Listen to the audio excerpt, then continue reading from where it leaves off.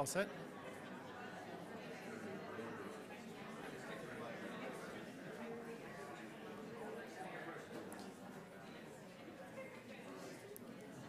Hi, everyone. I've been given the thumbs up that we're to start, but Apple says it's 10:59. But I want to thank everyone for joining us in shifting culture and managing change. I want to start off by acknowledging that we're on the land on which we gather is the unceded territory of the Coast Salish peoples, including the Musqueam, Squamish, and Tsleil-Waututh nations. I want to just quickly introduce myself. I'm a psychiatrist. My name's Dan Boston. I work in Victoria. Last time I actually had to announce anything of importance, I told an entire operating room and my wife that couldn't see anything that we'd had a boy. We didn't have a boy. We have a lovely little girl. So clearly I'm up on stereotypes and know nothing from the neck down. Speaking of stereotypes, being a physician, we're never on time, so I actually really question why Andrew Ray asked me to do this. But anyway, today is rapid fire, and rapid literally means rapid. So we have 20 minutes per presenting group. We have 3 fantastic groups. So there's going to be 10 minutes for presentation, 8 minutes for questions and discussion, and then 2 minutes for transition. I have it on good authority that most of the speakers are quite friendly and you can come up and talk to at the end, maybe not Aman, but I think everyone else you should be safe with. Anyway, so I want to start and just hand off to Steve. Okay. Well, thank you very much, everybody, for being here. I know this is, pre-lunch, so, thank you for hanging in there.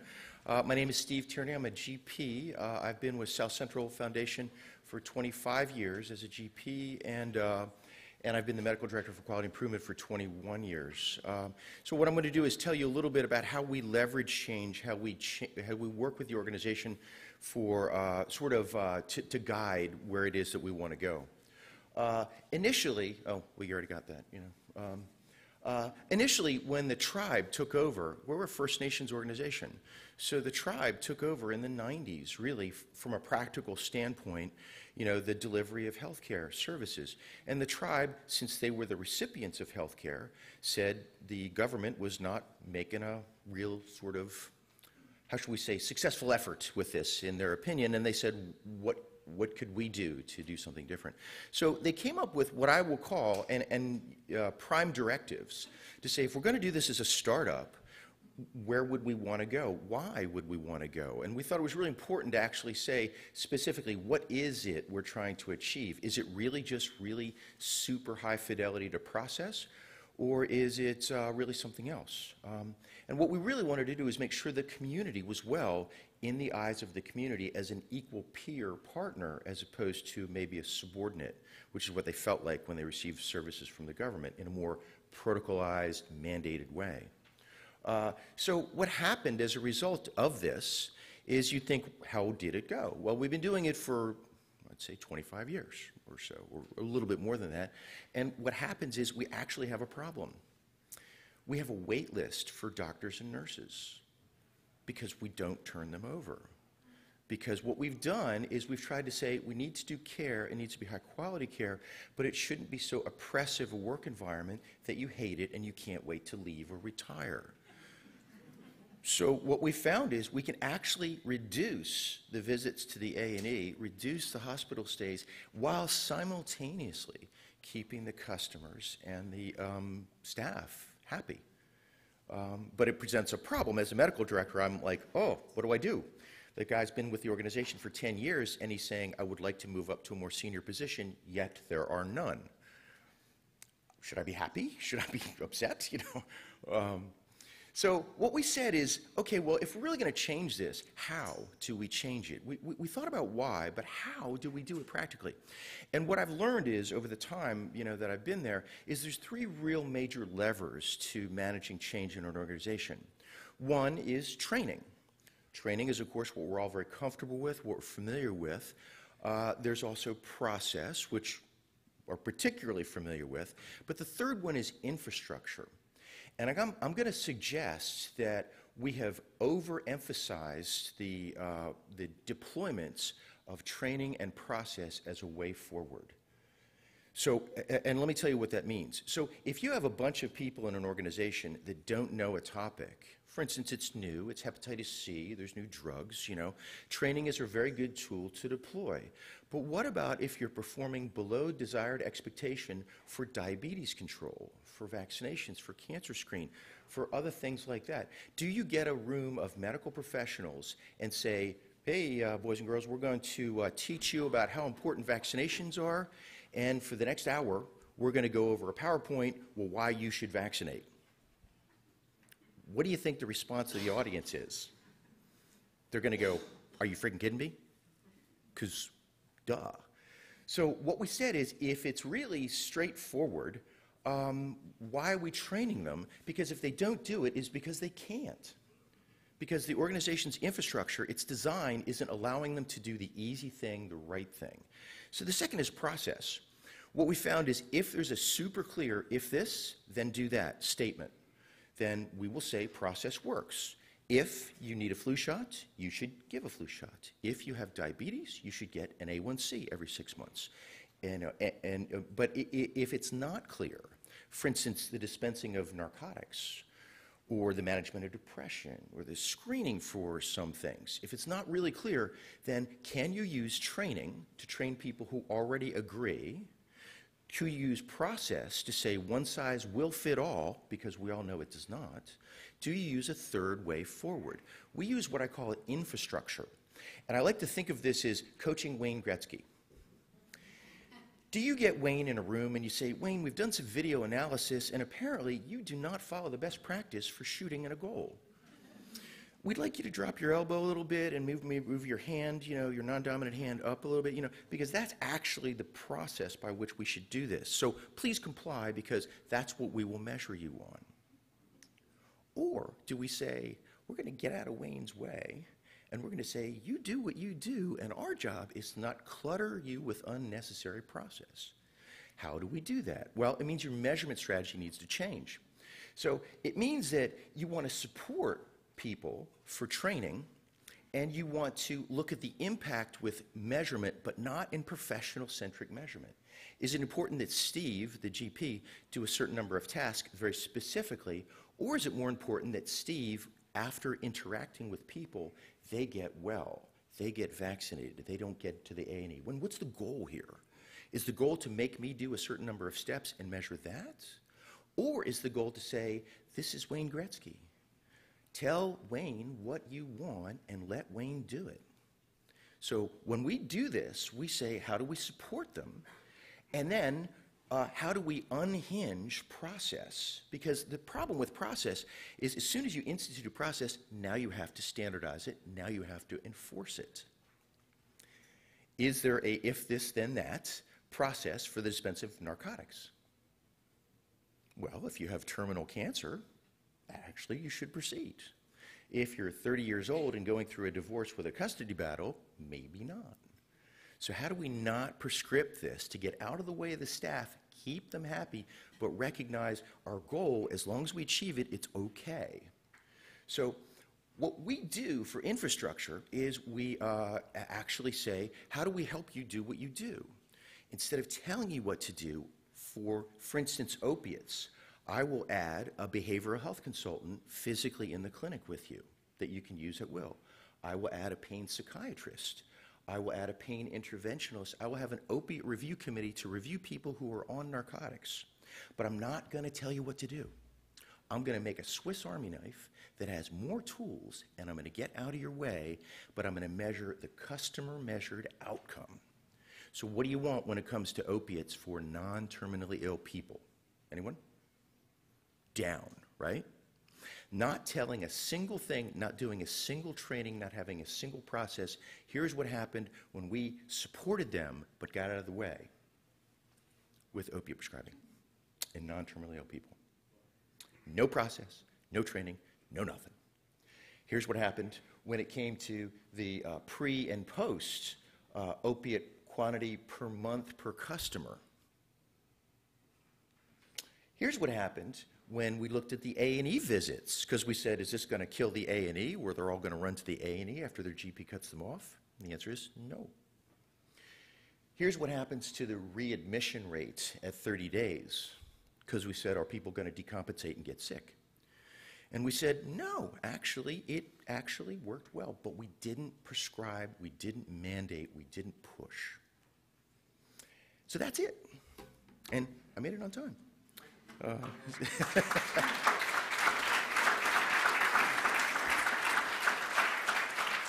And we have a conference about this, too, should you want to more granular detail. As, you know, the folks I work with know, he can go on for hours, you know, if you do. I did fail to mention that this is being live streamed on the internet, so if anyone has questions, there is a microphone. There it is. So, questions, anyone?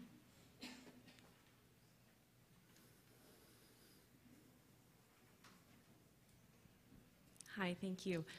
How much does payment model matter for the folks on your teams? A lot. All of our folks are all salaried. We will give you a bonus based on not process performance, but outcome performance, so which is a different measurement model.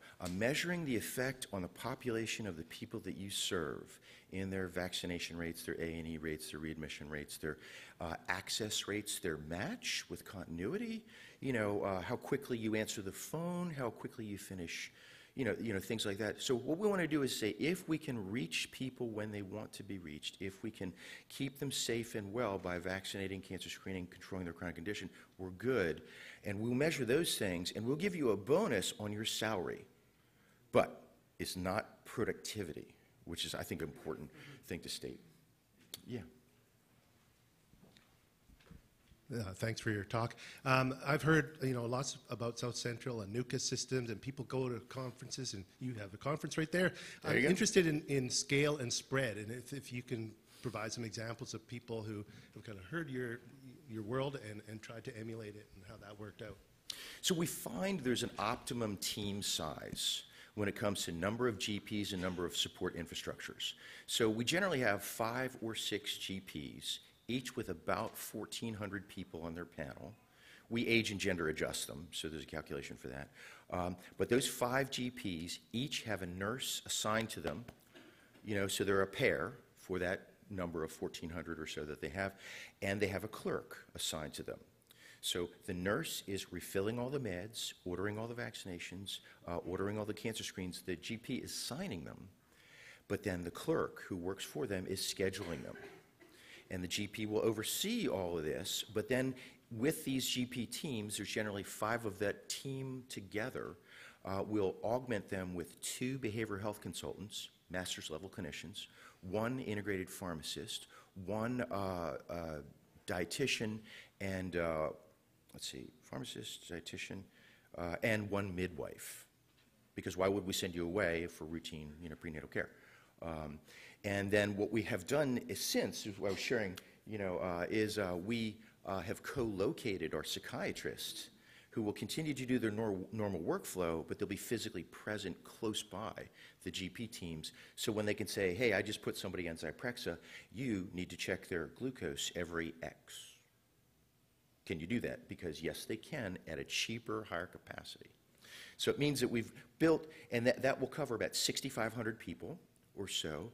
And so as we add blocks, we will add, you know, additional sort of component teams. So we could scale from about 6,000 up to 600,000 if we wanted to in these work units. I hope that makes sense. Okay.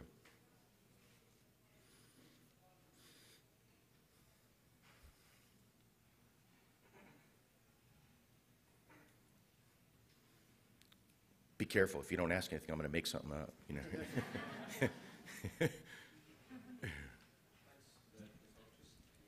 Feel for how your system interfaced with secondary care, with hospital care? We are all, and don't hate us for this, we are all statewide on the same electronic medical record.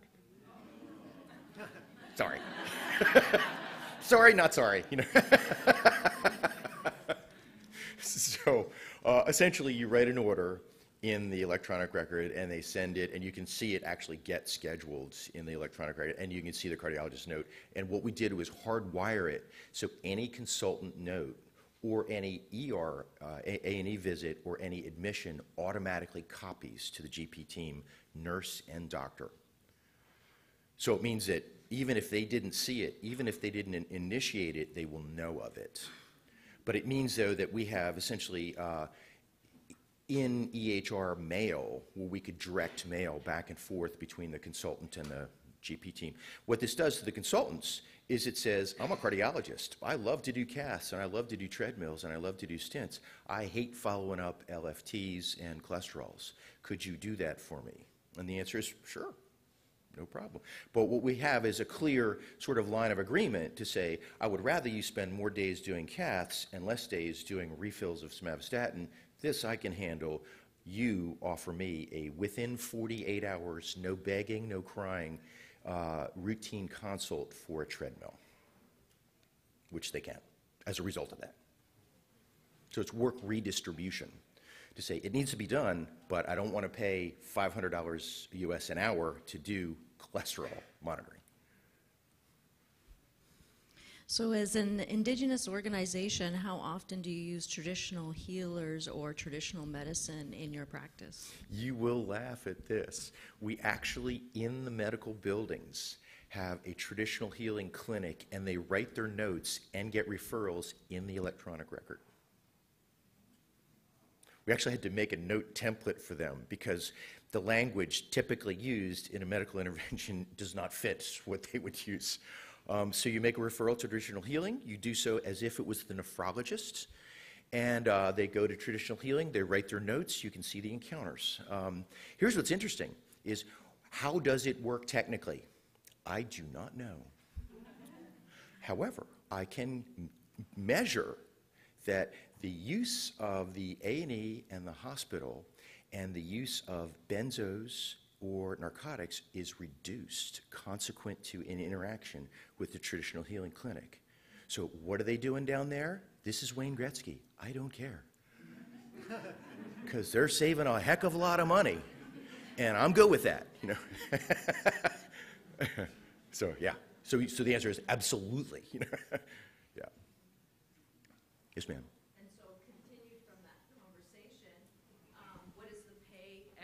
Of those traditional healers? You know, I don't know off the top of my head. I should know this.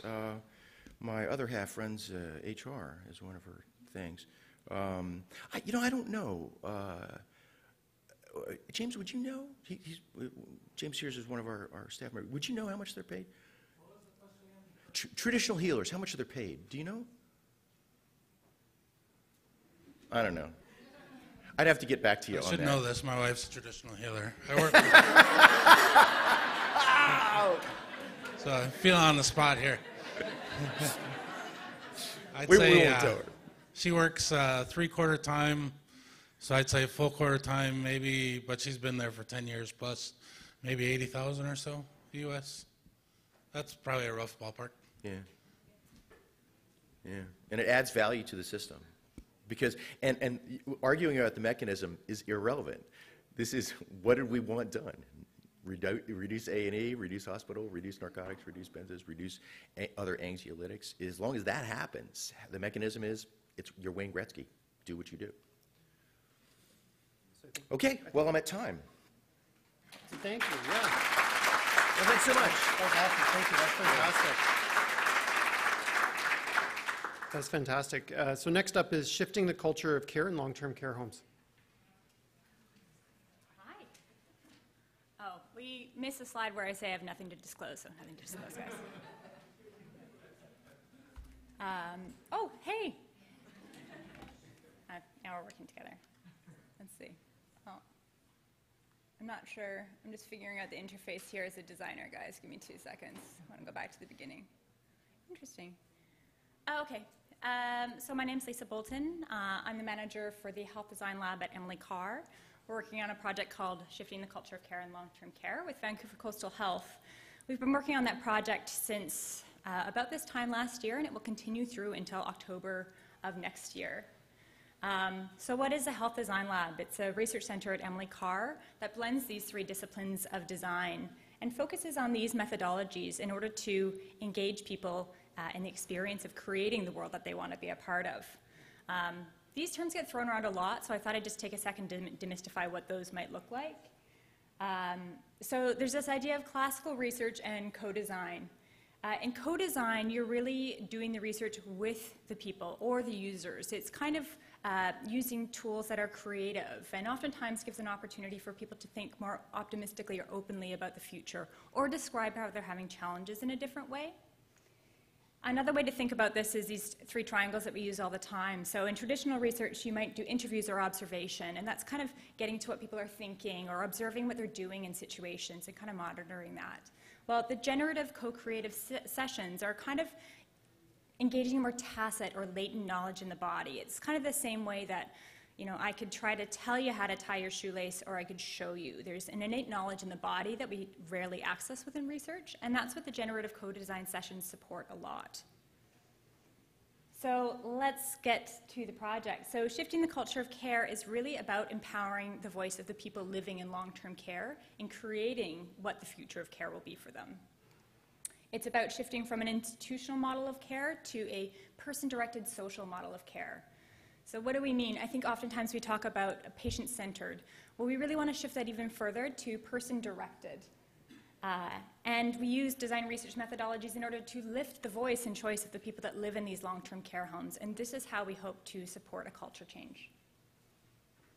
So around this time last year, we engaged with 5 different Vancouver coastal health care homes in co-creative activities, asking people questions like, what does good care look like to you? And as a result of all the kind of input that we received from people, the people in long-term care expressed these 5 themes as ways that they would like to see their culture shifted. And instead of me breaking these down for you, I thought I'd share 5 videos with you. I'm going to turbo. I might have to skip some because I'm assuming you're going to give me time warnings. So these were created with people living in long-term care homes, narrated by people living in long-term care homes, and there's also a Cantonese version that we've created. So first we'll talk about creating a sense of purpose. I don't really need to be in the kitchen, but just be part of some of the cooking is great.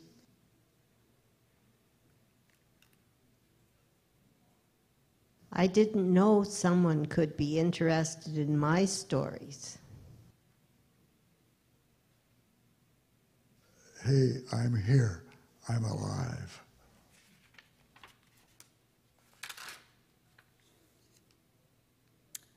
So a sense of purpose speaks to a purpose-driven life, that in a long-term care setting, all your basic needs are cared for. And so oftentimes you'll lose a sense of what you're able to do, and the idea of what meaningful activity instead of just activity like watching TV gets lost a little bit.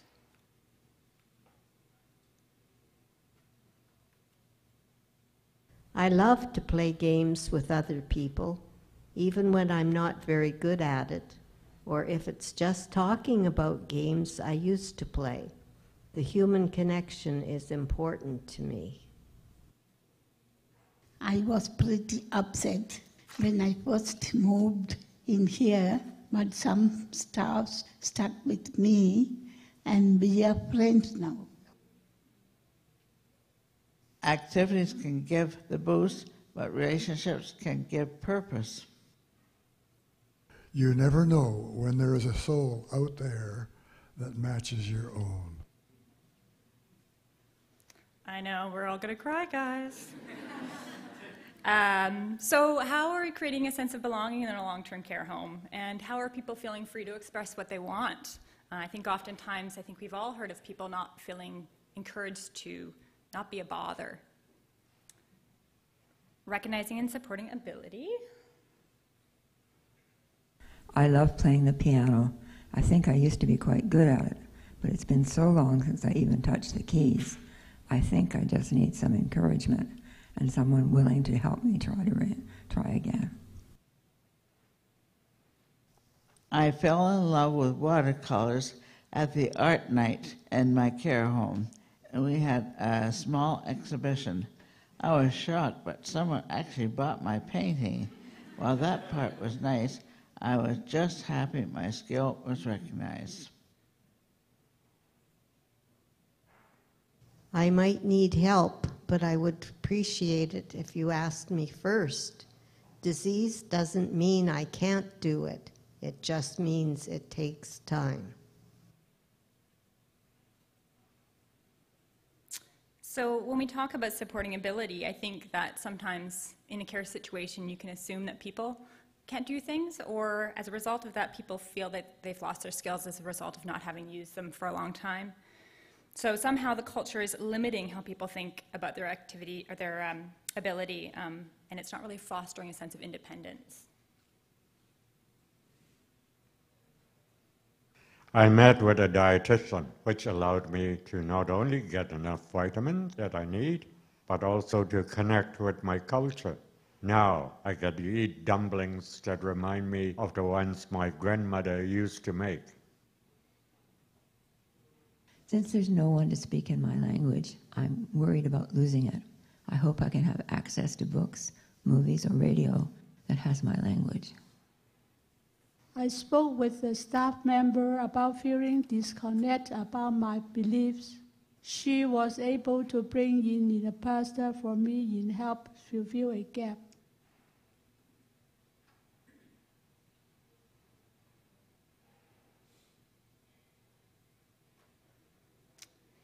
So of course this idea of individual needs and care is that we are all indeed individuals, and that when that's taken away from us in a long-term care setting, we feel like we're losing a part of ourselves, where you're already losing so much. So addressing these kind of independent care needs is incredibly important moving forward. Although it's a small thing, a nurse got the kitchen to pack a small paperback lunch for me so I would have something to eat when I go out for a walk. I'm happy to enjoy my meal outside. One day, I had received upsetting news about my father and was crying. The care staff took the time to check on me, asked how I was, and comforted me. It's nice when they are able to take the time to really care.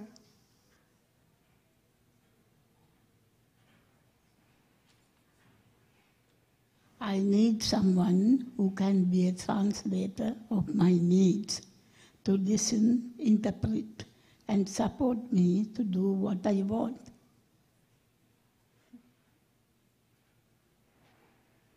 So with flexibility and spontaneity, I think it's a thing of living a very overscheduled life for both staff and people in long-term care homes. And that as a result of that overscheduling, that we're limiting the opportunity for impromptu situations, or for the staff to be able to respond flexibly to situations.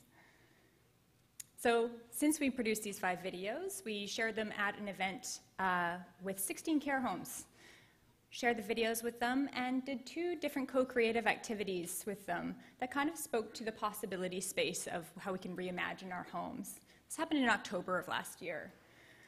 As a result of this kind of work, we're now sharing the videos and these co-creative workshops with all the long-term care homes, so 55 of Vancouver Coastal Health's long-term care homes.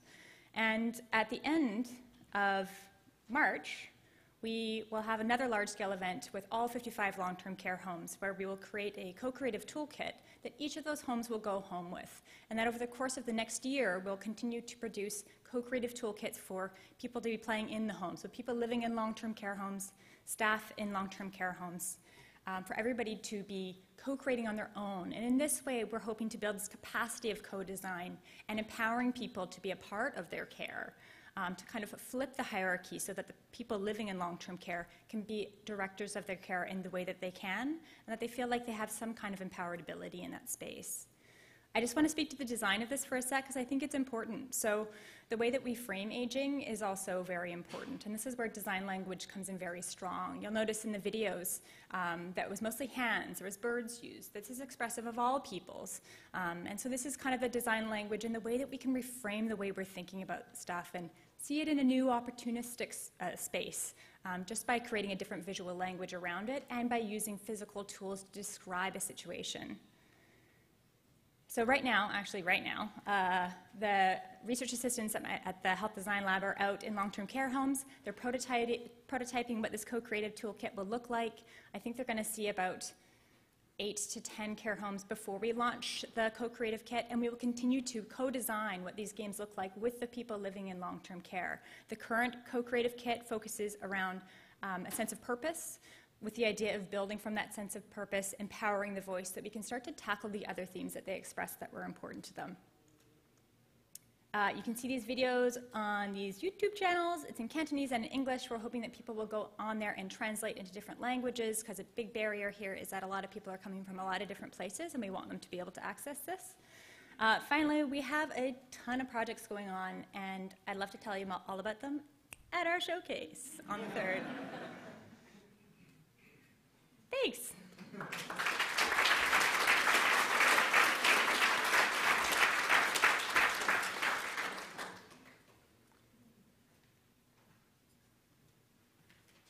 Please ask a question. Yay! Okay.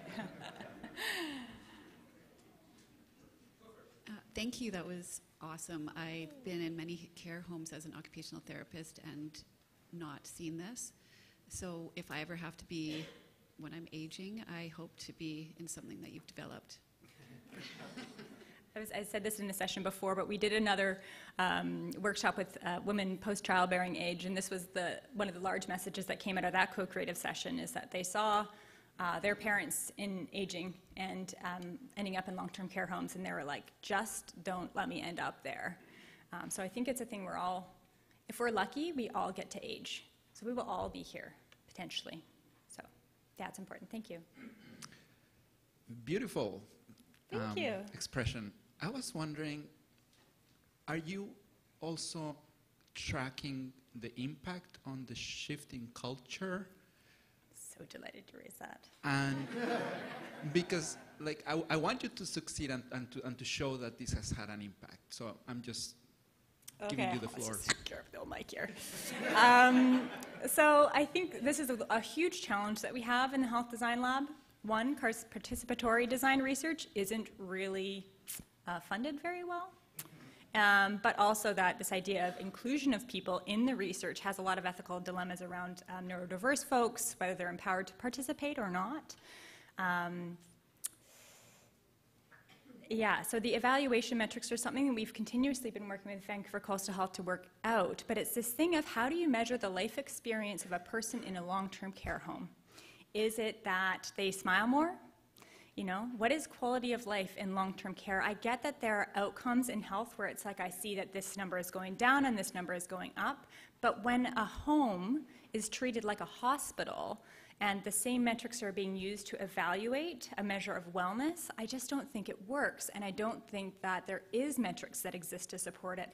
Therefore, this kind of work isn't being funded because there's no way to really say, you know, we're making a difference here, even though we know that we are, you know? So if anybody wants to bat that one around or get on board, I would really appreciate that, because I think it is incredibly valuable work that isn't valued, you know? Can you repeat the question? What am I measuring?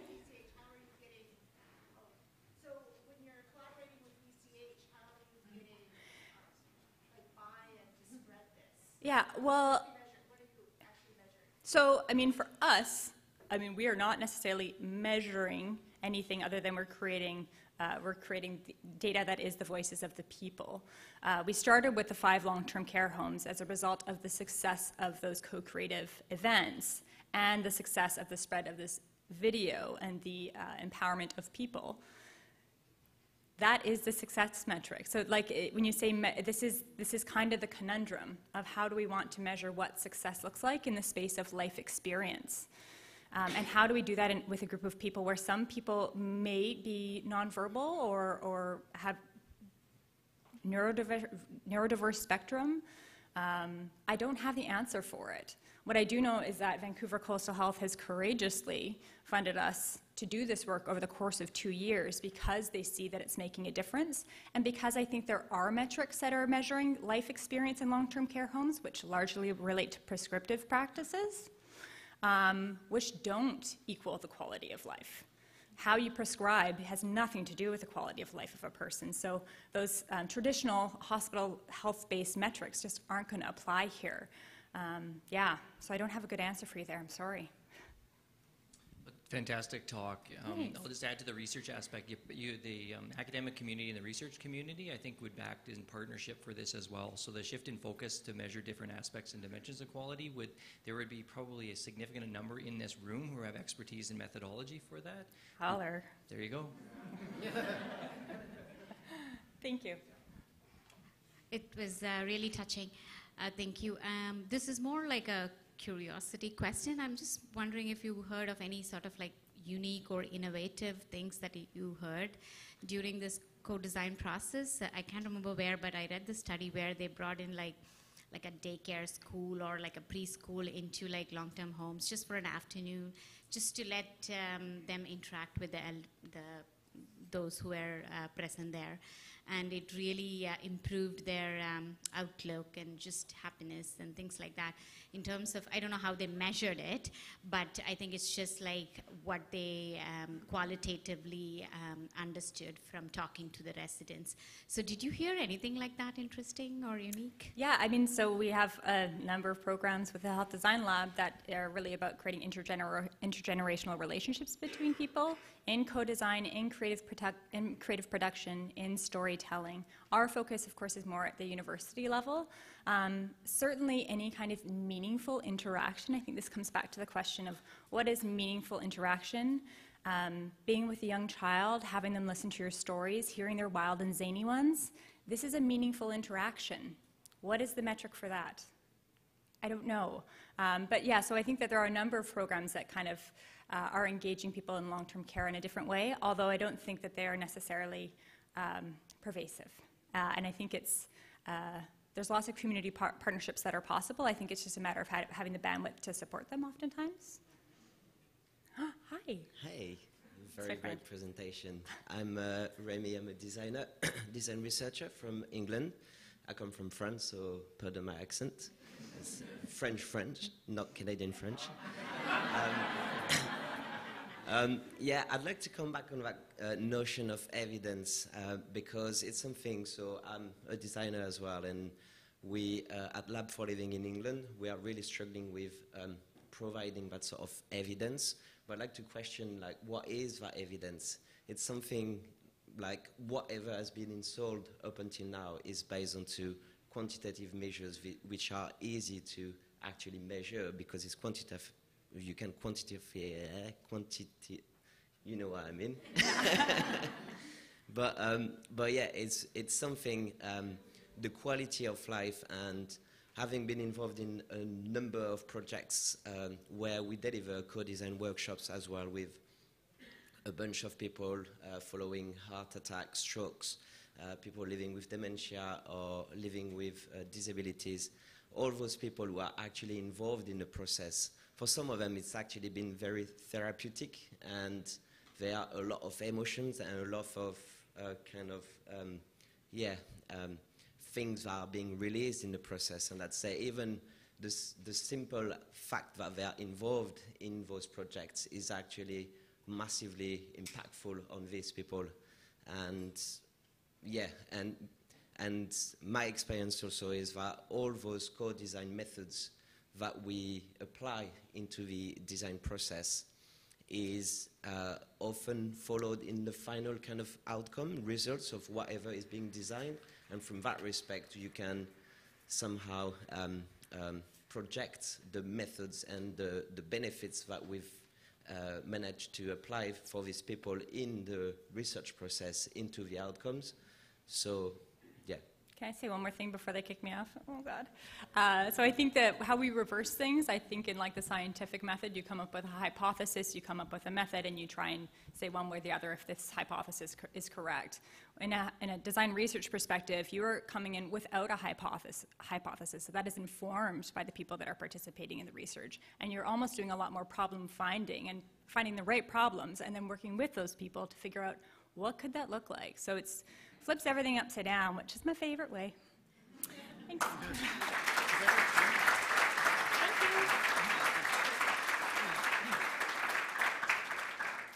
That was excellent. I hope there's someone that's involved with patient-oriented research in the room to be able to connect. So definitely 2 talks I wouldn't want to follow, but I think the next talk is going to be fantastic as well. So we are going to have working together to build physician QI capability.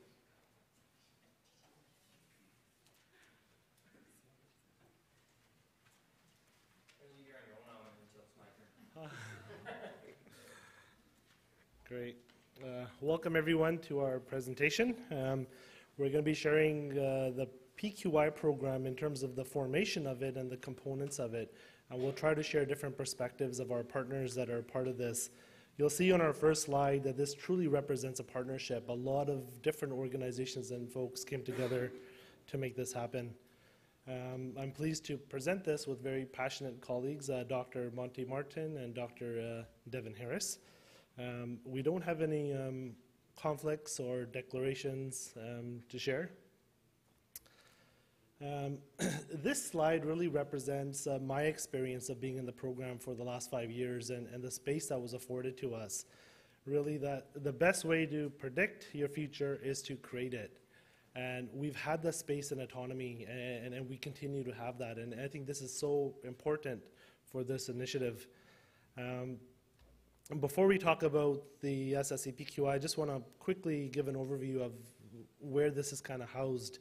So senior leaders at the ministry and doctors of BC came together and created these joint collaborative committees. And under the Specialist Services Committee is where this initiative was afforded that space for birth. These committees their mandate is collaboration, transformation, and physician engagement. We've got co-chairs from the Ministry of Health and Doctors of BC, and every health authority sits on these committees. And they've been up and running now for over 10 plus years. Under the SSE, we have a number of initiatives. The 2 flagship files are physician quality improvement and facility engagement. And for PQI, it's housed under this bucket called Developing Physician Capability. So where did this initiative come from, and how was it kind of created? So when SSE looked at its activities and saw there's an opportunity to get into the space of quality, they first looked under the hood of the joint clinical committees, what's happening, what's working, what's not. And there's a couple of initiatives that are listed there. They also looked outside of British Columbia to see how can we learn from high-performing health systems. So Cleveland Clinic was visited, and a couple of years ago we actually went down to the Mayo Clinic. And the learnings from these were instrumental in terms of creating the Physician Quality Improvement Program. The high overarching goal of the initiative is to work in collaboration with the health authorities to enhance capability in quality improvement, and all of this is for driving a culture change here in BC. At the bottom here is a picture. We had a summit a couple of years ago where Don Burrick was invited and a senior fellow from the Mayo Clinic.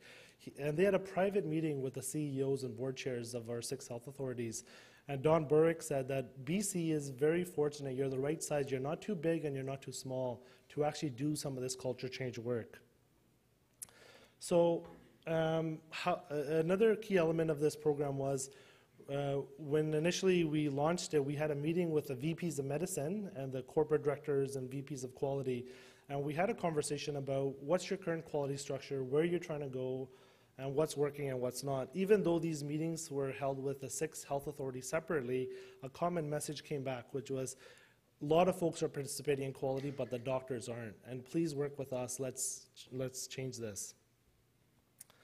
I'm going to pass it over to my colleague. Hey, well, thanks, Aman. And in creating this initiative, in creating our future, we agreed there were 4 key elements, as you see, and over the next few slides, we're going to touch on each one of them. And as Aman mentioned earlier, these 4 elements came from collaboration and between the Joint Collaborative Councils. It came from our visit to Cleveland Clinic and our experiences with health authorities. Province-wide, we have a unified goal, but that goal recognizes and embraces diversity. And because of that, the operational aspect of PQI varies between each health authority and incorporates each health authority's local needs. Now, the joint PQI steering committees are focal points. There's one in each health authority. And the we recognize that life is never made unbearable by circumstances, only by a lack of mission, meaning, and purpose. And these committees form the focal point of helping to generate that mission and purpose. In any high-performing organization, mission and purpose are aligned from throughout the entire organization, and in that way, everyone spends their times on things that are worthwhile rather than waste such as conflict. And the 4 groups listed in the slides work together to make decisions through consensus. We have 2 patient representatives, or at least we aim for 2 on each group, and those have proportional geographic representation. We have a number of physician champions, including a part-time physician QI advisor. We have representatives from our specialist service committee, and most importantly, we have sponsors from our health authority, the Executive Medical Director of Medical Quality, our VP from each health authority is sponsored, and other senior operation leaders. Now, decision-making is not made in Victoria or Vancouver, but it's decentralized, and it's a successful model. In over 100 meetings, we've never had a single issue that we've had to raise to a higher level to break a stalemate. The Joint PQI Committee manages the budget, and this gives each health committee and each health authority significant autonomy to develop programs, provide oversight, select cohort physicians, and represent the values of our stakeholders. This model has produced a high level of physician engagement because the joint committees produce pride of ownership for the projects that they shepherd. That pride rightly extends to our clinical colleagues who are doing the work, and it comes from the one thing that matters most, improving the care that we're delivering to our patients. Now, the second key element of QI is training, and the training is for the purposes of building our provincial QI capacity. A huge amount of our time and effort goes into delivering a great educational experience, and we've been successful. Like, based on this, one of our graduates he liked it so much he bought the company, and he wound up becoming a VP of quality in one of our major institutions. Excuse me. Most of our physicians are comfortable engaging in clinical research, but not as comfortable in QI, and having access to local training was instrumental in helping drive engagement. Across the province, there's many different options for development, and those are chosen by the individual QA joint committees. And given that QA is a team effort, we realize it's important to move beyond traditional silos, and 40% of our memberships are GPs. And we've recently started programs which include dyad leadership teams, that is both medical and operational leaders. So PQI training is based on a dosing strategy that has been developed by IHI and used by many organizations. It allows for flexibility and opportunity. Physicians can train at their own pace. Based on this, we've set significant targets for our collective 6 health authorities with an overarching goal of cultural change. And cultural change will only take place once we've reached a critical mass of physicians. Our level 1 targets are substantial, and they're driven by our experience at Mayo Clinic, where 100% of the healthcare colleagues, thank you, will have level 1 or bronze training, as they call it. And we're aiming for 5,000 people through the province, and this will lay the foundation for the enthusiasm and success of our more advanced level 2 training cohorts. Finally, at least for me, my part, Dr. Harris is going to be up soon. Movement is huge. We've put through 17 training cohorts with hundreds of physicians who have received their certificates. It's important to celebrate this achievement and thank participants in our PQI graduation ceremonies. And now I hand the floor over to Dr. Devin Harris, who's the Executive Director of Quality and Safety at Interior Health. And I'll be, thanks Monty, I'll be quick because I'll be the color man, and as the play-by-play went first as well. So in this capacity, despite the red shoes and red vest, I normally wear a suit. So I'm Executive Medical Director, Quality, Patient Safety, and Interior Health.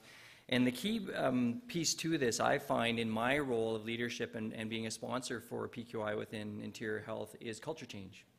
And so that's my whole purpose behind it. And within this, the physicians who work within PQI do a learning action project. So like many of you have done Quality Academy or Clinician Quality Academy, it's not just the methodology of quality improvement, it's actually the fact that they get down and dirty of something they're interested to be able to take forward. The dose response, this speaks to the cohort specifically. So in each of the health authorities, the decision to have a physician come in of interest, and it's voluntary, people are tagged to want to do it, but it's based either on projects, which are really good and align with health authorities, or people. So it doesn't really matter, as long as there is the interest in what people have called the fire in the belly to be able to take something on. That's how people have been involved with PQI as well. The fourth and final component piece to this at the health authority level is the team, of the supportive team, which is sponsored by PQI. And within it, there's up to 7 pieces. So a manager for PQI overall, administrative support, coordinators or coaches or consultants. A key part is a data analyst, I got the red, and the physician QI advisors, of which some of you are here as well. So there's the team that's supportive of the docs who are doing the work and interested to do it, are as crucial as the physicians who are there as well. From a governance perspective, I won't go through much of that any further, just to go through, but 95% of the funding that comes from PQI is within the yellow bars right there. And from a structure of governance, it does liaise with the Specialist Services Committees ultimately. From the metrics that go into what we're looking at, and I'll quickly go through this as well, but they are in measuring the impact on physicians before and after to say that there is increased engagement, there's increased knowledge, there's increased confidence, and from testimonials of what the docs have said, it gives them an opportunity where they feel that there's something they want to improve on the care area that might not get picked up from the health authority, which is me, but they get an opportunity to lead something and move it forward. And then we as the health authority end picking it up. A key component piece to this as well is the acknowledgement that is hard work and time's up, it says. And so board chairs and graduations, we acknowledge those who have gone through it as well. That was the previous physician advisor from Interior, but the recognition at each time that it is a significant amount of work and time to acknowledge. And I'll let you briefly look at that because I've seen the red as well and open for questions. But from my view as an executive medical director in a health authority, is that this actually is an opportunity to change culture. So the docs who are out there who have good ideas, A, might not have protected time to do it as an individual, but B, really do have fantastic ideas.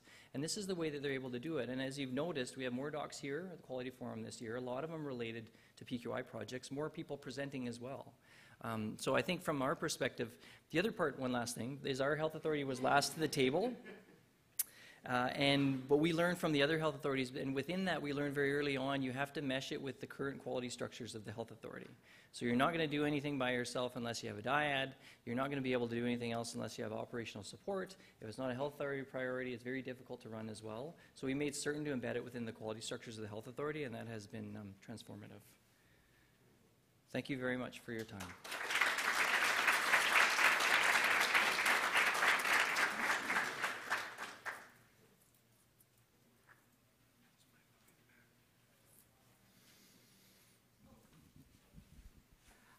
I'm curious how you've allocated the funding or support to the different health authorities, because they're also variable in regards to population and the number of physicians.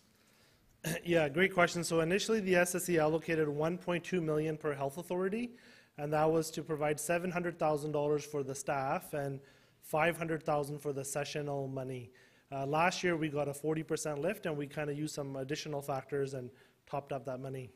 So it's all the same, even though the health authorities are quite different in regards to Size, you're right, yeah. Some have more physicians, some have less. We've done that in the first round. The second round, we try to account with other factors. But so far, the programs haven't hit that upper ceiling with the money. When they need the money, we go back higher up and show the value and try to get more money. So it hasn't been an issue yet. Yeah.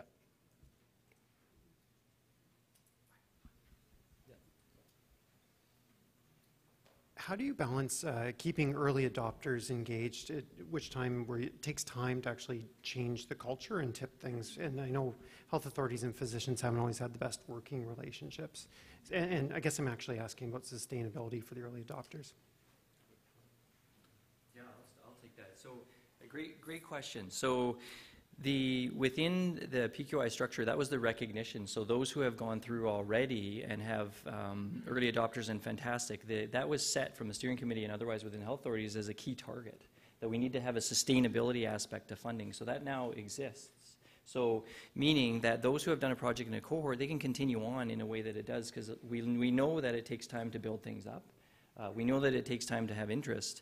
The other part that's behind it as well is the linkages to the health authorities and our thinking within the health authorities that these are our future leaders. So from a governance perspective, our department heads or others who are doing it as well, we want these people to be embedded and sprinkled throughout from a leadership perspective and physician leadership perspective. So it's almost from that, it's a leadership development succession pipeline that they actually get into significant operational roles as well. Does that answer it? Yeah. And just to follow up on that,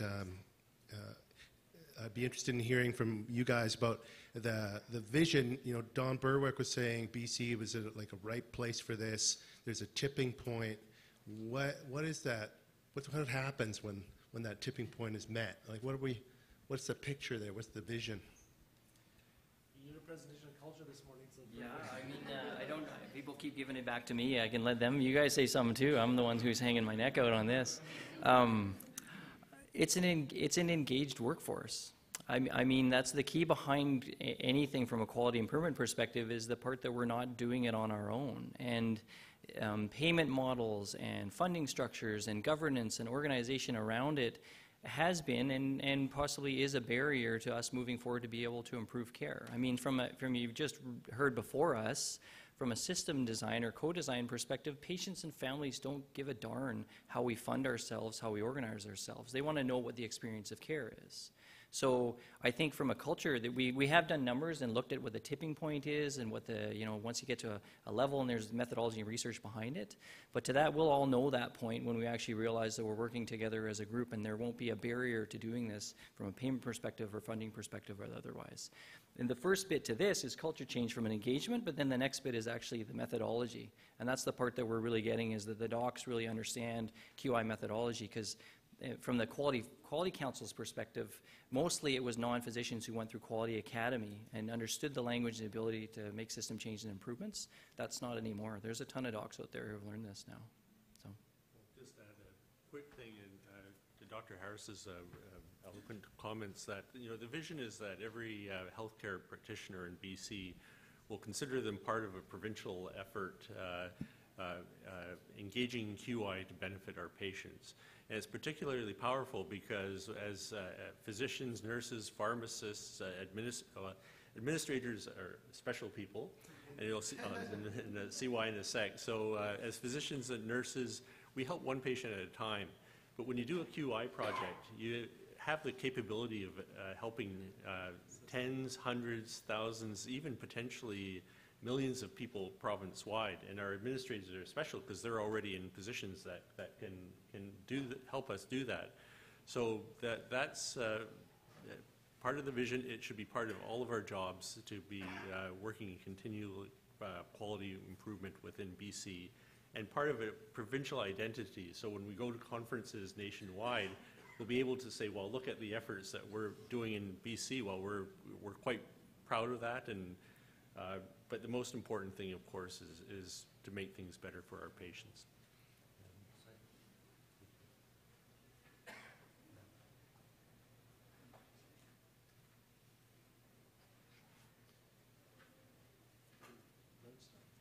Yeah, it's lunchtime. But thank you, everyone, for your time. But before you go, please ask that you do your evaluations, because the presenters would really appreciate it. And thank you for being such a great, engaged audience. Thank you. And thank you to presenters. Thanks for keeping us on time.